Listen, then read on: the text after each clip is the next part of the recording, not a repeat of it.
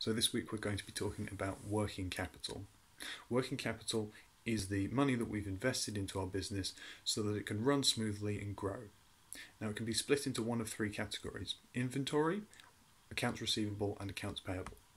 Now inventory is the money that we've invested in physical products so that our customers can take the time to interact with the products before buying, and also so that they don't have to wait on an order, they can just buy the product on the spot.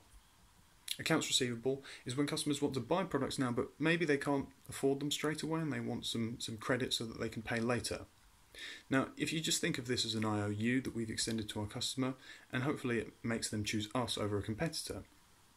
Accounts payable is a term used to describe the IOUs that we owe our suppliers.